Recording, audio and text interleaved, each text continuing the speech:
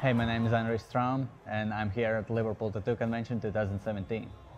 This is my third time at the Liverpool Tattoo Convention. This is my second time all by myself, I think.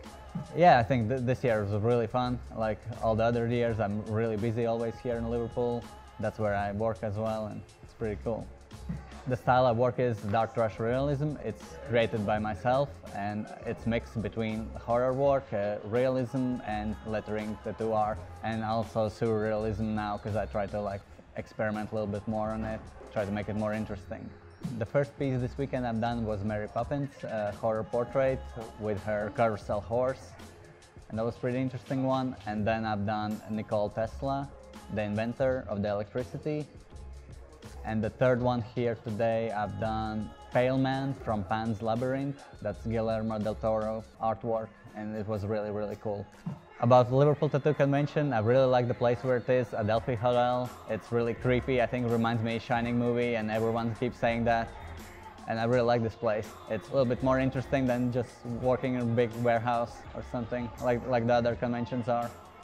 Vegan products in the tattoo industry, I think they are more and more used, and I think that's because the tattoo industry people are really open-minded and they're always kind of in the future than everyone else. And because now the veganism is growing really in this 2017, more and more people just switch over. And I have a lot of favorite pieces what I've done over the years, but what I always say is one of my favorite ones was the portrait of myself. I've done it on customer who I really inspired with my work, and she was from France and she flew all the way over so I can tattoo my portrait on herself, and that was a pretty fun piece.